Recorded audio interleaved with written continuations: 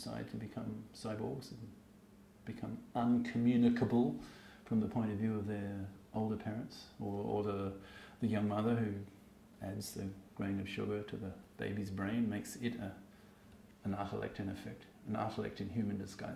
Those kinds of arguments. And that's just the beginning. I'm just scratching the surface of the kinds of things that could happen. So this development will profoundly disrupt humanity, humanness. And so the Terrans will be just terrified of this.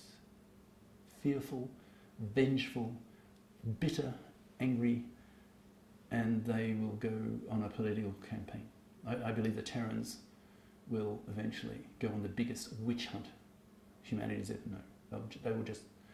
They will argue, when push really comes to shove, they will plan to exterminate the cosmists. And the cosmists will say, oh, we're not going to tolerate that. You're going to threaten to kill me, I'll kill you right back. Right? So they will plan for a counterattack when the Terrans first strike. Now, this is just one scenario, right? You may ask, well, can a major conflict be avoided? I mean, are there strategies that humanity could use and plan so it doesn't happen? It's this terrible conflict killing not just millions of people, but in the worst war that we've ever seen, killing billions of people with late 21st century technologies. Right?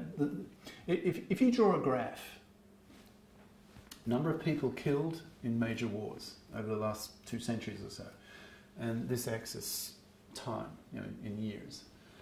The Napoleonic Wars, early 19th century, one day's battle, 70, I think, Battle of Waterloo, famous battle, something like 70,000 got killed. Right? That was the scale of the killing in those days. And then you go to, let's say, American Civil War, roughly about 500,000 killed. In China at the same time was the Taiping Rebellion, about 20 million, but that's China, right? Huge population. First World War, about roughly 20 million killed. But the technology in the First World War were quite different from, say, the American Civil War. I mean, First World War technology, machine guns, right? Shells, gas. Right? That was the technology, the scale of the killing, technology dependent in First World War.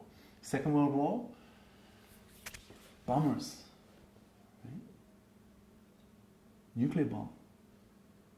So depending on how you define Second World War, like for the Chinese, it started with the Jap invasion in 1937.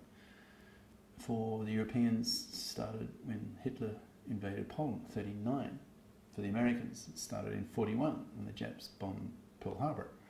Right? So depending on how you define World War II, 50 to 100 million people killed. Why so many? Why so many more compared to earlier wars? Well, basically technology. Right? The scale of the industrialized killing just grew because the weapons were just so much more powerful.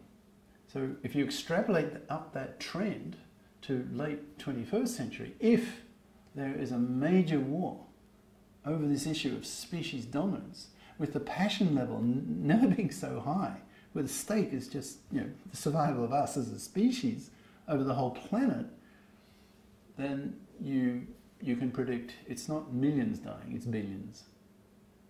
It's what I call giga death. Giga just means billion. So it'd be giga death. So it's such a horrible scenario that I'm glad I'm alive.